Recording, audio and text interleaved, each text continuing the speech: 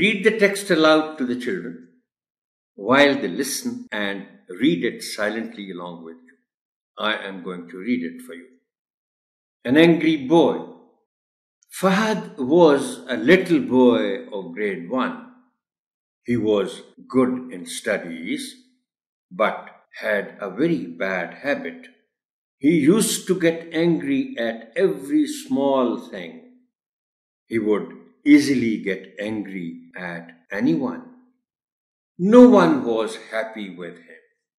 Even his teachers did not like his habit of anger. He started losing his friends day by day. His other classmates also kept away from him. One day, Fahad refused to go to school. He said he had no friends at the school. His mother advised him to control his anger to get his friends back. Since that day, Fahad has controlled his anger. Everyone likes him now and he is happy.